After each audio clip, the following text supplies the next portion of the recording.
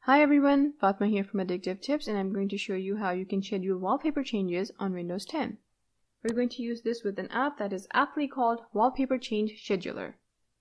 Download this app and run it.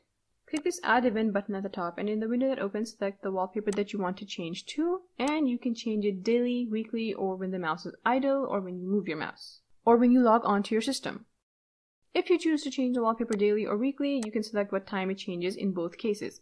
Regardless of when you choose to change the wallpaper, you have to do two things. First, you have to select the style that the wallpaper is applied in. These are the same styles that you get when you're applying a wallpaper through the Windows Settings app, and I normally go with Fill.